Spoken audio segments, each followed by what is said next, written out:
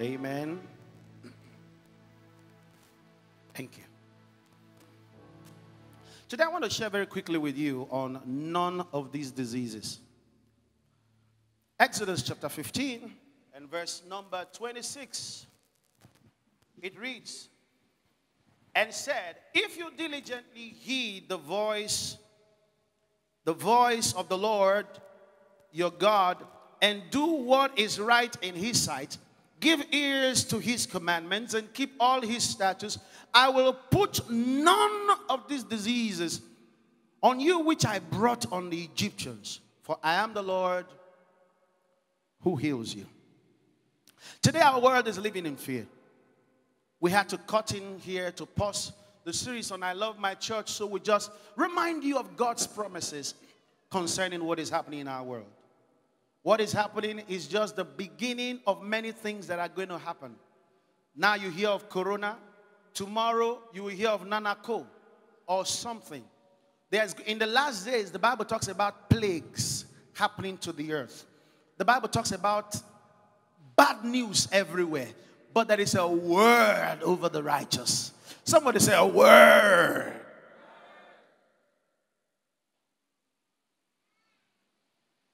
God wants us to be still. Is it that the threats are not there? The threats are there. But there's a word. Isaiah chapter 41 verse number 10 reads, fear not, for I am with you.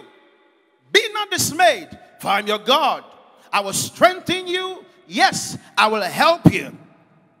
I will uphold you with my righteous right hand. Somebody say, the Lord is holding me. Fear is defined, you can write this down, as an unpleasant emotion caused by the belief that something terrible, something unpleasant, something evil, something tragic is going to happen. Fear is an unpleasant emotion that is caused by the feeling that something evil is about to happen. And this is prevalent when we choose to live by what we see than by what God says to us. The volume of fear or the percentage of fear in you is determined by the percentage of the word of God you ignore. The potency of threat in your being by things in the environment is determined by how much you yield to what you see than what God says. In Proverbs chapter 3 verse 25, God said, do not be afraid of sudden terror. The one that you have even seen that, that happened here, and that happened here in America, some places, they are not going to work again. People are buying their house. Now let me really ask you, if God is to bring more trouble to the earth, Walmart cannot supply the food you will need for the days it will last. No farm has the capacity. So the earlier you switch to faith, the better for you. Do you know how much nations are losing every hour of the day due to coronavirus? We told them there's hellfire, they didn't believe. Now they saw corona, they believe.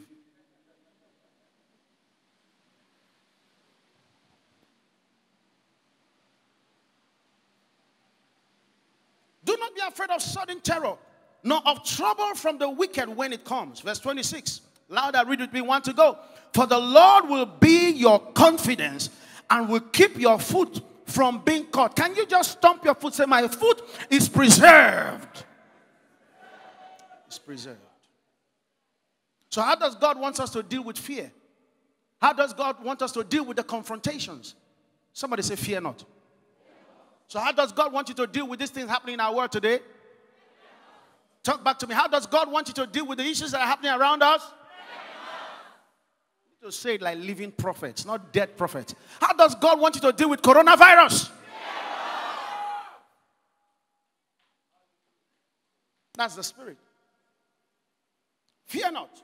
Doesn't mean the threats are not real. They are real. But we have a higher law.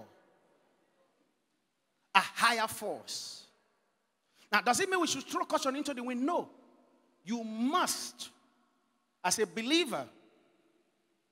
In fact, in the book of Exodus or so, God was telling them that when they go out in the wilderness to defecate, they should dig the ground and bury it. Because God believes in hygiene. So tell your neighbor, wash your hands with soap and water. Flowing water especially. Tell them, use sanitizers like you did when you came into church today. Clean your house. Maintain hygiene.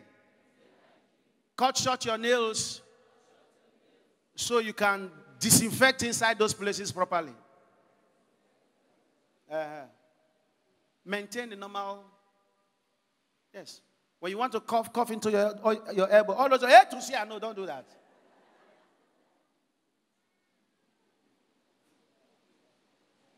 Take lots of vitamins, eat fruits and vegetables. In fact, take more of lemonades. Lemonade is not a juice from America. It's just lemon, slice of lemon inside your water. That works. Stay healthy. Because this body, God wants to use it for many years to come. So it's not going to die now. Koro or no koro. So God's word is clear. Isaiah chapter 43 verse 19. Isaiah 43, 19. He says, behold, I will do a new thing. Now it shall spring forth. Shall you not know it? I will even make a road in the wilderness and rivers in the desert. In Exodus chapter 23, I think verse 15 or so, or 25, he says, so you shall serve the Lord your God, and he will bless your bread. Say, my bread and my water are blessed. Read the last line with a loud voice with me. And I will stand up to your feet like prophets of God. Say, and I will want to go.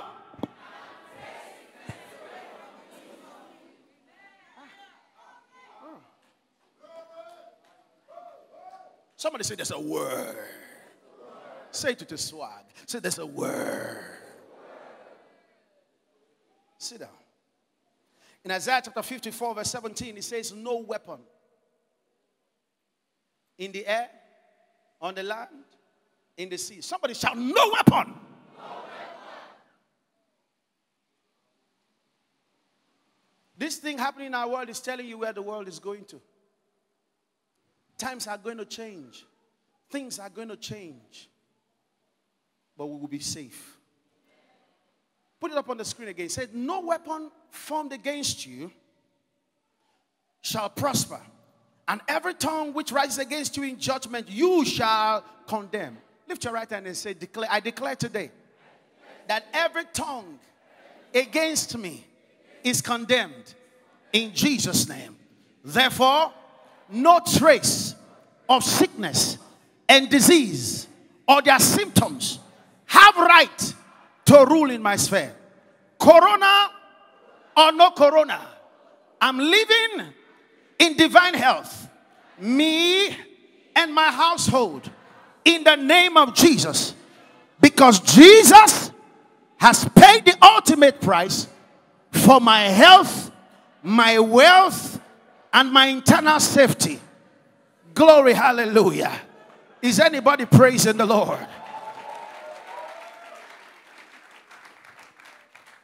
Fear is a very terrible thing. It will do these things to you if you don't watch it. Number one, it will keep you from it will keep you from doing God's will. You will live in fear. When people greet you, you will not answer. How long can you last? A scientist was talking about social distancing. They said, okay, we should keep social distancing. You've forgotten the mental implication of that too.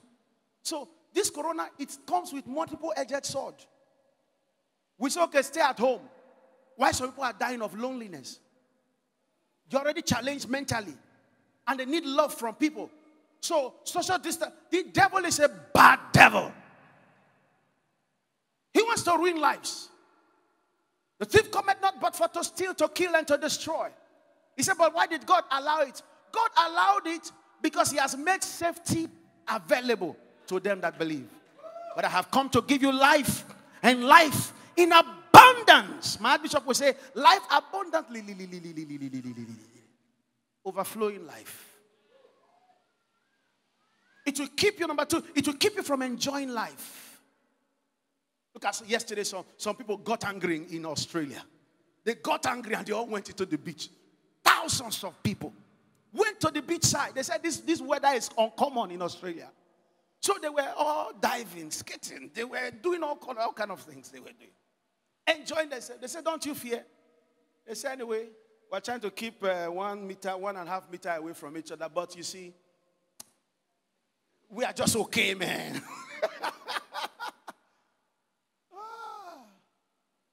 You can only do that when you have eternal life on your inside. I'm telling you the truth. This disease is very real. It's very real. I'm telling you, this disease is real. It's very real. But you know what? The power at work in us is more real. More real. Number 3, it will steal from you. Number 4, it will cause you to be weak in your flesh and in your mind. Number 5, it will retain you in bondage. It will lock you up inside bondage. Number 6, it will cause you to be sick. Because when you are sick in your mind, your body begins to respond like that. Understand how fear works. Number 1, fear works. Fear makes happen what you keep in view. If you keep fear in view, it will make your view happen. Number 2, fear creates what you keep imagining. So it has the power to create your fears. Your fears have powers to create itself and make it your physical reality. That's why you should not fear. Number 3, fear is contagious. When you sit around very fearful people, you find yourself enveloped in fear. People have normal flu. People have normal cough. People have normal things. That should not be normal for the believer. But when fear is there, you cough once, you hear ko.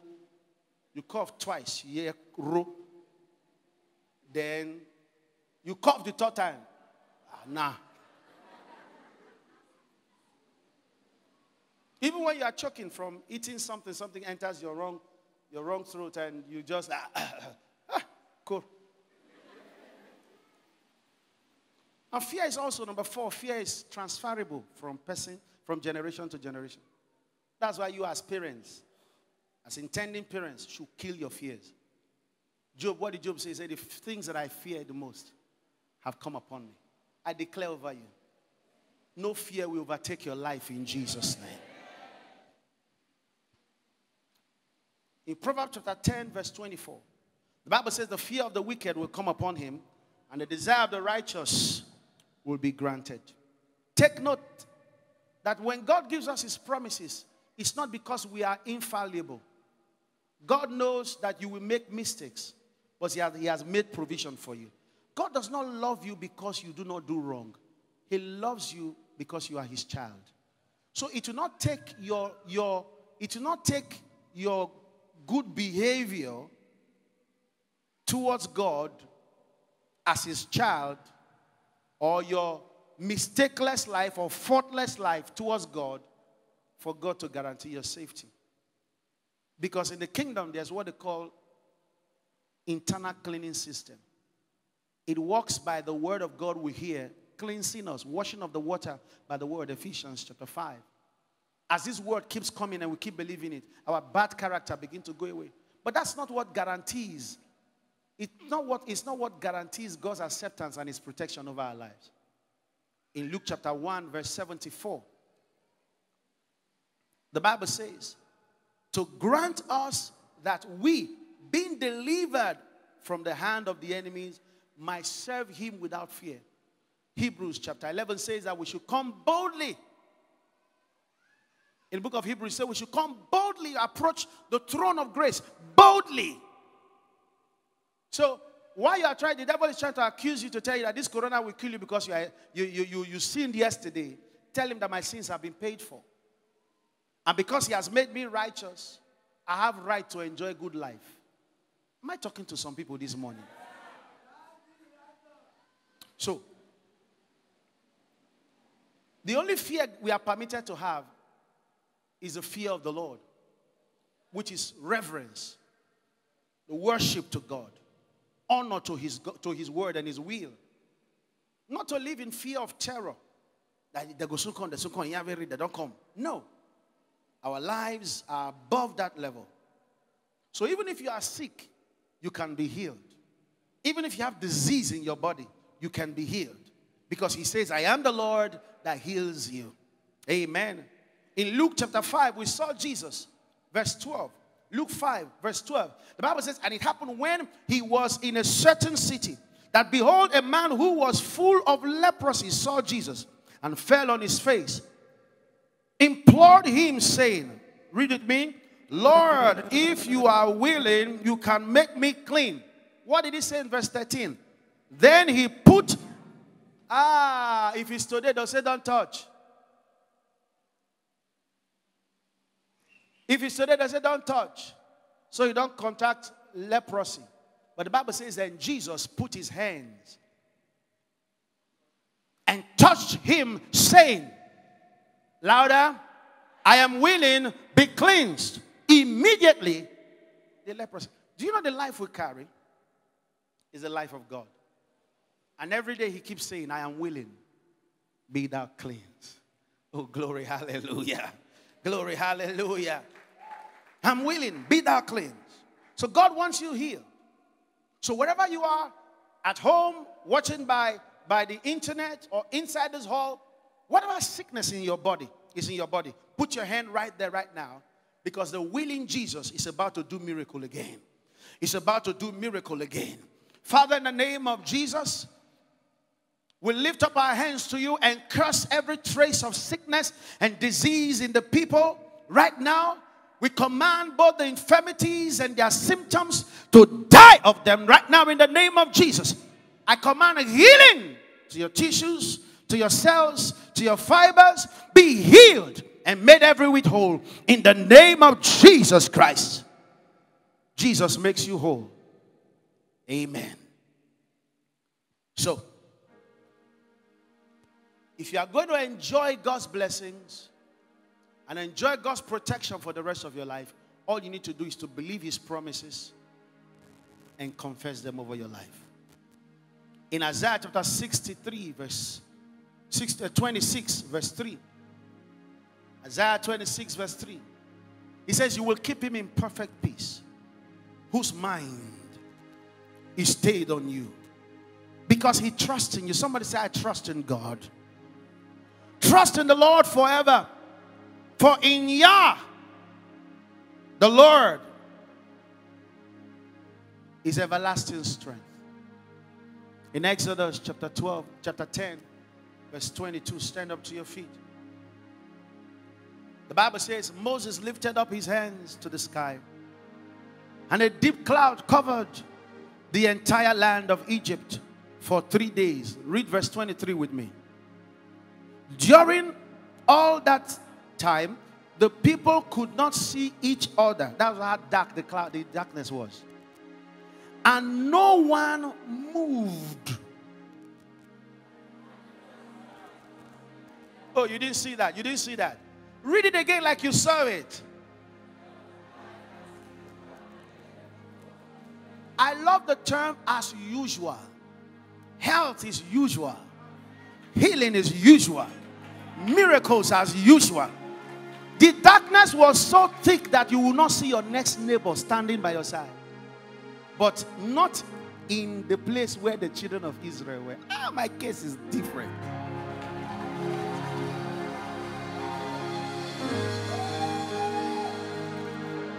Lift up your hands and thank him. I desire you. Lift your hands and thank him. Begin to declare that over my family, over my business, over my every neighbor. I desire you. Jesus, I desire you. I desire you. I desire you. Jesus, I desire you. I speak over you that by the hand that made the heavens that hath promised to sustain you, you shall be sustained. Sickness and disease shall not reign in your life, shall not reign in your family, shall not reign in your midst, saith the Lord. I declare over you so in Jesus' name. I rebuke every trace of sickness, be it cancer, fibroid, HIV, AIDS, whatever the disease may be, coronavirus. We speak to it in the name of Jesus. Be gone, be gone, be gone. Only with your eyes you will behold the word of the wicked, because it shall not come near you. The hand that keeps the word protect you. Protect you from harm. Protect you from shame. Protect you from disgrace. Protect you from lack. You are living in abundance of health, abundance of heaven's supply, in the name of Jesus. While men are crying, there is a casting down. I declare over you and your household, there is a lifting up. There is a lifting up in the name of Jesus. You are blessed by the God of heaven and earth. You are blessed by the keeper of Zion. In Jesus' name. Clap your hands and praise the Lord.